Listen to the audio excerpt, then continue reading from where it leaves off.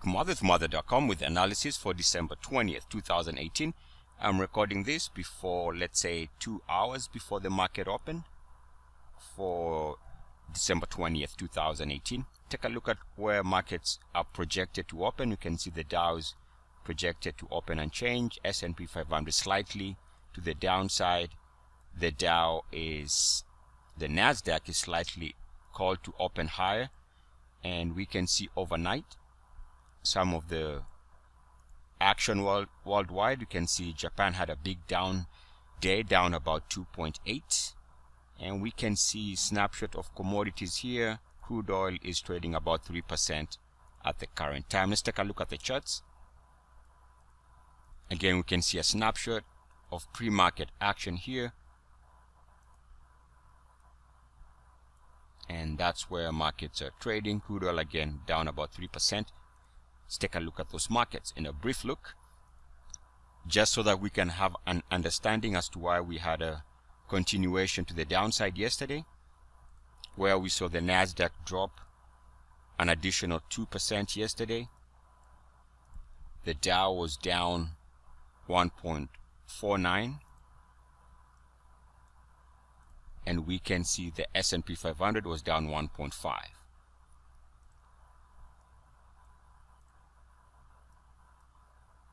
So one thing we can watch is now that the S&P 500 is below 30.9, we know that as long as it remains below 30.9, the market is going to have a bias to the downside. If the S&P 500 is to recover, it needs to move above 30.9, so that can be used for guidance. Take a look at the Dow. You can see the Dow is trading or closed yesterday at 31.04. It needs to hold above this on the daily if it's going to bounce. Anything that moves it below 30.9 is going to continue pushing things to the downside. And the Nasdaq, we could continue watching the Nasdaq. Right now trading at 32.69. The key is whether or not it can hold above or below 30.9. Holding above this would be good. Short-term support, crack below 30.9 would continue the recent sell-off. Of primary importance in the here and now is the S&P 500. We know that the more it continues dropping below 50 on its weekly RSI, that suggests an expanded move to the downside, which is what we are getting, and generally suggests that we are going to close at the lows of the month. So keep that in mind. Generally what that means is, as long as you're dropping below 50, you tend to close towards the lows of the month, if that is the case. So the recent movement lower is consistent with that understanding. Take a look at the Nasdaq, which is also dropping below 30.9. The more it stays below 50,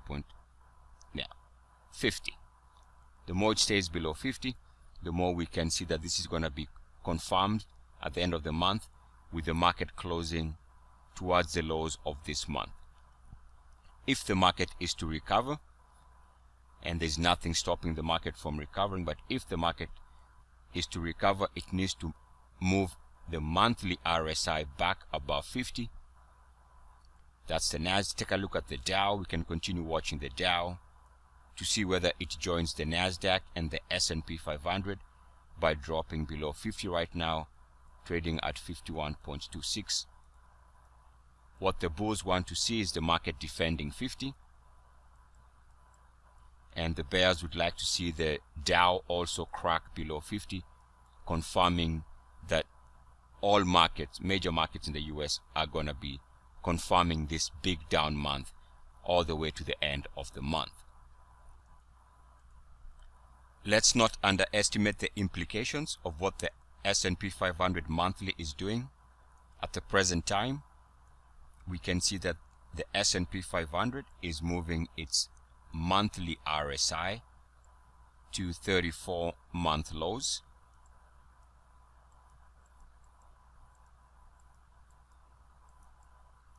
And what this means is this now meets the minimum requirements for the ultimate Moise sell signal. We can also see that one of the MACDs is at 3-year lows, if not just about to crack the 3-year lows. So definitely S&P 500 right now meets the minimum requirements for the ultimate Moathe sell signal, which, as long as that's the case, this is very bearish. It would not surprise that the market continues month to month, not necessarily day to day or week to week, but as long as this is the case, we should expect month to month the market to continue having a bias to the downside. Keep in mind, as far as the VIX is concerned, we have the exact opposite setup, where the VIX is showing an ultimate Moathe breakout. On the monthly, we've been talking about the fact that as long as the VIX is holding above 21.23, which is this monthly closing high from October, as long as that's the case, then this market is definitely under tremendous downside pressure. We see that the VIX is moving its RSI to 3-year highs, something that we've been discussing for a couple of weeks. So that's a 3-year move, giving the VIX the opportunity of seeing higher prices, pushing markets lower.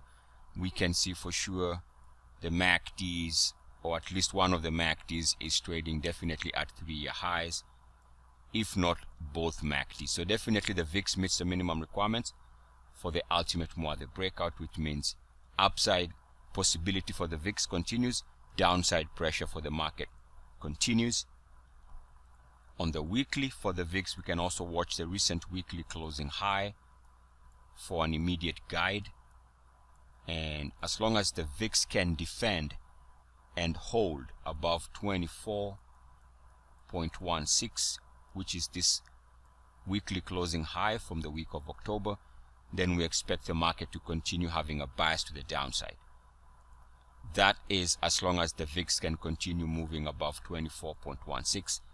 Should the VIX fail to hold 24.16, then that would be the early sign that the market is starting to regain its strength and could actually recover. So the VIX holding above 24.16 is bearish for the market.